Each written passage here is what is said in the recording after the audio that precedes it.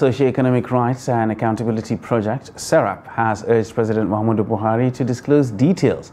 of the measures so far taken to immediately and effectively obey the Supreme Court decision extending the validity of the old 200, 500 and 1,000 Naira notes as directed and directing the Central Bank of Nigeria to continue to receive the notes from Nigerians. In the letter dated 4th March 2023 and signed by SERAP Deputy Director Kolawole Oluwadare,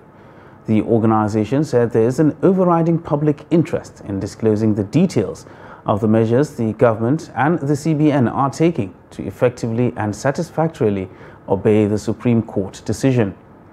SERAP urged the President to publicly instruct the CBN to immediately and effectively implement the Supreme Court decision ordering an end to the cash withdrawal limits imposed by banks because such restrictions violate citizens' rights to freely use their property.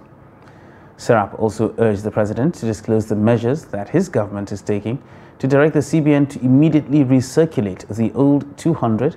500 and 1,000 Naira notes as ordered by the Supreme Court.